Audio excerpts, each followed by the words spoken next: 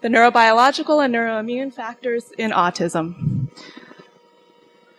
First, I'm going to tell you about two different approaches that we're taking in our lab to study the link between the immune system and autism. First, I'm going to be talking about a non-human primate animal model that we've been conducting in the lab for the past few years, looking at the effects of maternal antibodies that are found only in mothers who have children with autism. And secondly, because I am a neuroimager, I am going to be talking a little bit about the Autism Phenome Project, which is a large-scale study that includes neuroimaging and trying to link it with immune abnormalities to find different subgroups of autism. So first, a general review of why we're interested in the immune system in autism.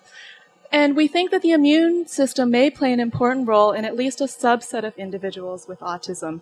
There's now evidence from several studies that individuals, at least a subset of them, with autism demonstrate general dysfunction in the immune system, whether it's in the form of abnormal cytokine levels, pro-inflammatory responses, or immunoglobulins. There is evidence for general immune dysfunction.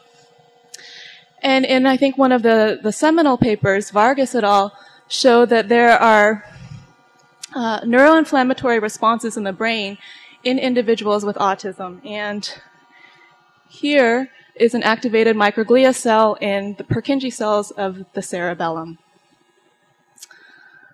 Recent evidence has also suggested that certain forms of autism are associated with autoimmune conditions. Autoimmunity, of course, being when your immune system targets your own body's self-tissues. And there's now evidence that autoimmune disorders are more common in family members of individuals with autism. So things like rheumatoid arthritis are more common in family members. There's also been several studies that have shown that in the blood of children with autism, there are antibodies that are directed against central nervous system proteins.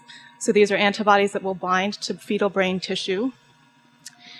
And finally, what I'm going to be talking about today is recent evidence that raises the possibility that maternal antibodies to fetal brain tissue may play a role in a subset of children with autism. Maternal antibodies being antibodies that are present during pregnancy and are passed from the mother to the fetus and presumably bind to fetal brain and cause problems. So this is Judy Vandewater. I come from the M.I.N.D Institute, which is an incredibly collaborative place, which is probably the only reason I can come and give this talk today, because I'm so familiar with all of the work of my colleagues. So this is Dr. Vandewater. She's an immunologist and a collaborator on our studies. And the work that I'm going to be talking about with the non-human primate model really stems from one of her papers published a few years ago showing that there are maternal antibodies that are only present in mothers who have multiple children with autism, and that these antibodies react with fetal brain.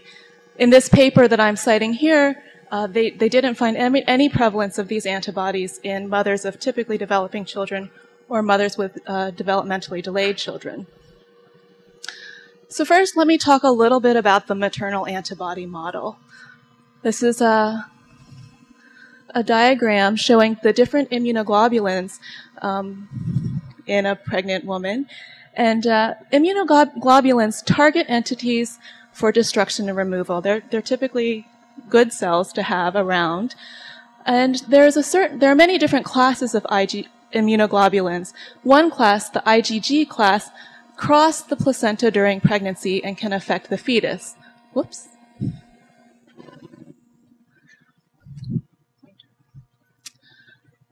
And generally, this is thought to be, or known to be, beneficial to the developing fetus.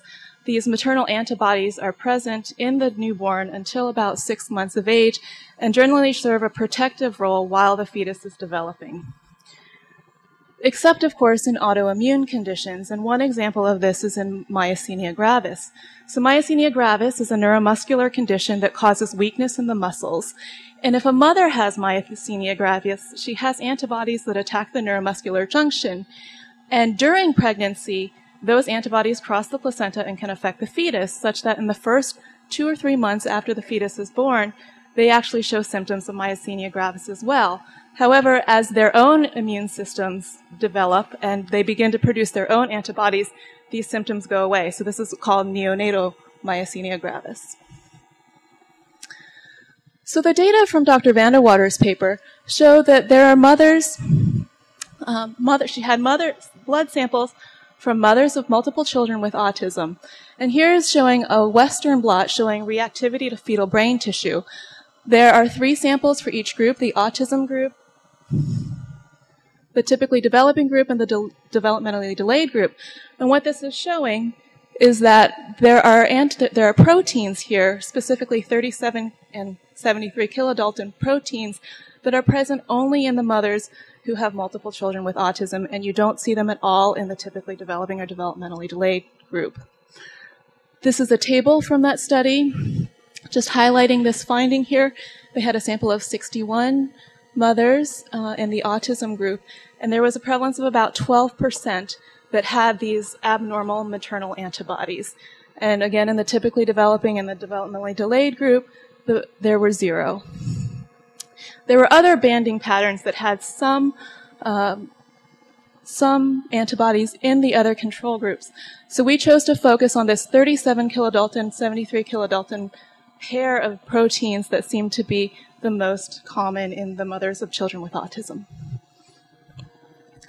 So the question that we asked was, are these antibodies found in these mothers of children with autism causally involved in the disorder?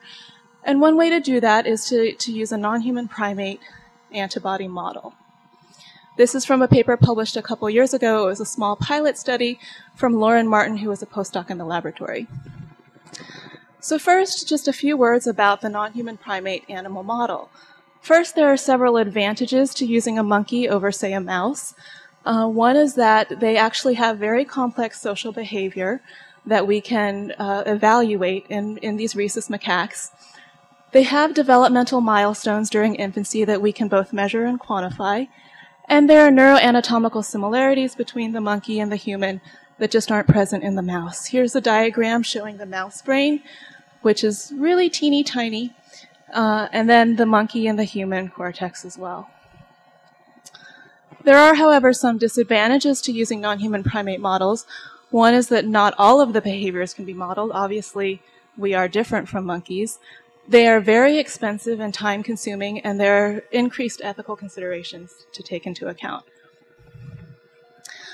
I do want to say a general word about the rearing strategy that we use for these monkeys. So all of these monkeys live at the primate center, and obviously if you're modeling or if you're trying to model a disorder that with social behavior as the core problem, you want to make sure that you have as normally behaving monkeys as possible.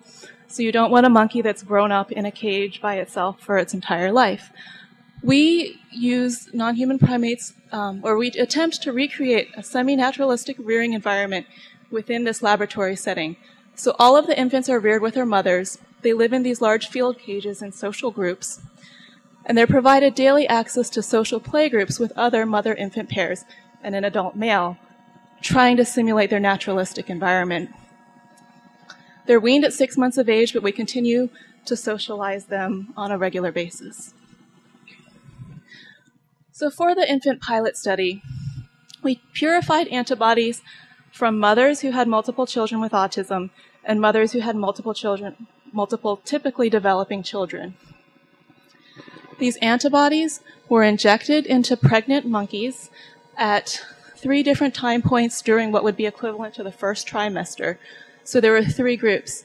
One group of monkeys born who were exposed to antibodies from mothers of children with autism, another group that were exposed through their mothers to antibodies from typically developing children, and then an untreated control group. And these monkeys and their mothers went through extensive neurological and behavioral testing, specifically of the offspring, for a period of 1.5 years. So as I said before, monkey research takes a really long time to conduct because you have to wait for them to grow up.